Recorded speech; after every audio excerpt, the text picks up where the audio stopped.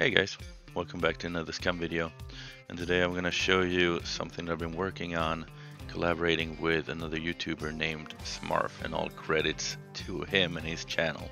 If you don't know who that is, there will be a link in the description, and you should go and check out his channel because he has some crazy good ideas.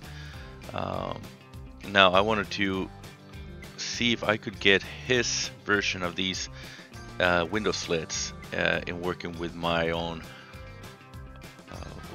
wall stacking.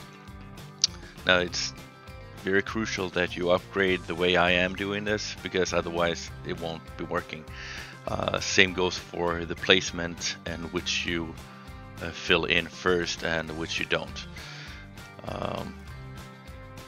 He has a specific video on this, so I'm not gonna go through it at all.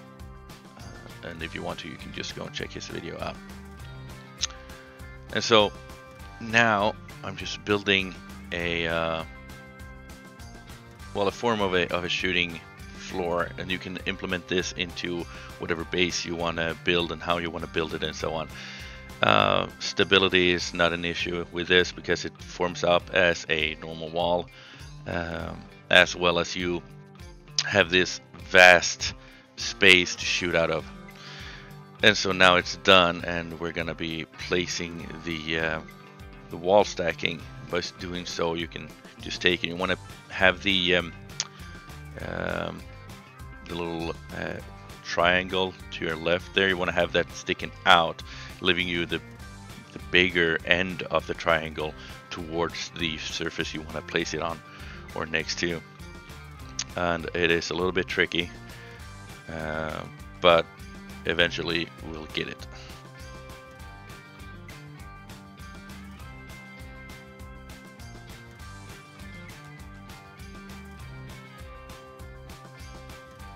Come on. Alright, I think we got it here. Let me just raise it up a little bit, maybe a little bit more. Somewhere around there, I think. Then we'll check it, and yeah, it looks good. Okay, so now we can start placing the small half wall here, and then on top of it we're gonna place a door frame, and then we're gonna start filling this in. And well, if you can't tell already, you'll see where this is going, I'm sure. So not only do you have that very small slit of space up there you can shoot out of, but now you actually have a door in front of it as well, giving you the ability to open up and shoot if you need to, and close it if you also need to. So the roof here kind of slits down on the side, as you can see there, covering a little bit more of the window, making it even harder for anyone on the outside to shoot you, but you are perfectly fine and can shoot out. So the way you look, you can either tilt on both sides, or you can just sit and you can hold down your control and scroll wheel, so you can go up and down like that and get a better view. Now this is what you will be looking at from the outside, and that is a tiny little space for anyone to shoot you, rather than you can actually shoot them. Alright guys, that's how it looks. And like I said, Smarf has some better videos of this.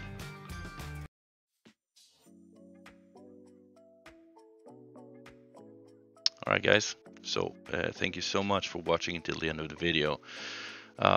This is the bonus clip, and this is something that I came across while I was building the window slits you just seen. And you've probably seen a lot of bases floating in the air, and there's been stability issues and whatnot, and you will not get that with this. And so if it's not crystal clear just yet, then I'll tell you, this is going to be a floating base design. Now we're building these frames up like this because we're going to tear it down in a short while here, and you'll have a floating base. But you have to do this the proper way. So we build a frame, and then in between the frame we build a half wall, and I'm going to show you that just a sec. Here we go. All right, and then you fill it in, starting with the frame, the half wall, and then the frame. Sorry, and if you do it the other way around, it will not work. And we're just gonna place these here as well. It's a little bit of a struggle, especially when you get into the middle, but you get the hang of it. And also we're gonna place in the middle here right about now, just because I don't know how you like your bases, but I like to have walls inside, or door frames, or you know, whatnot. Yeah, it is a little bit of a struggle again, but we will make it work. And so I want to mess around more with this and make cool bases for you to see or take after and give you ideas and whatnot. But until I know this actually works after the update, I'm not gonna do so. I'm gonna hold off for a little bit, and then we'll see all together if it works or not. Okay. Okay, come on. And a second now. Alright, let's jump down. Yeah, oh, yeah, there we go. And yeah. New. Alright. So we will make stairs, yes. Yes, Chris, get your fat ass over here. Don't ask, guys. I'm weird. I know. Now I could stop talking. I could fast forward here, but if I'm gonna suffer through all of this, you better believe you'll suffer too. Again, I'm so sorry. I am so bored. I am strange. It's just how it is. Now you get a better understanding. We have now a floating little palace up there. And then you wonder, how do we get up to the base?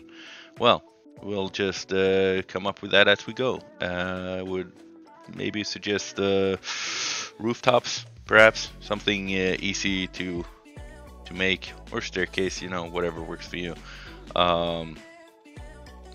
And in my mind, if you have a little box or chest or anything with building mats in, you can tear this down and build it up when you log off, or and so on, meaning that anyone that wants to pick your base clean won't be able to actually lock pick your doors without a ramp to get up to it.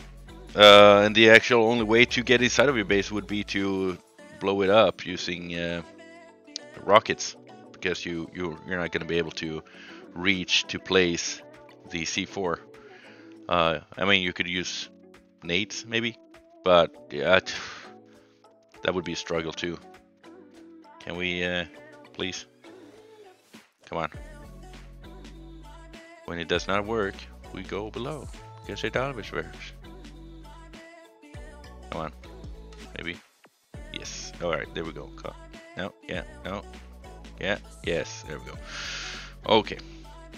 Well, you get the understanding now, right? You get the hang of it. You have a base, it's floating in the air. Woo, whoopity whoopity. And, you know, yeah. That's the bonus clip. And as I said, I want to mess around with this a little bit more. But I figured I'll stick this out there for now, and you can mess around with it yourself. Thanks again to Smarf for sharing his idea on the Window-Slits, and he's truly a creative guy, and if you have not heard of him before, you should go and check out his channel. He's an amazing builder. I get a lot of my ideas from watching his videos. That said, I hope you enjoyed, and take care, and Merry Christmas, guys. If I don't see you or hear from you before then, I'll see you next year. Daddy jokes for you. Yeah, see ya.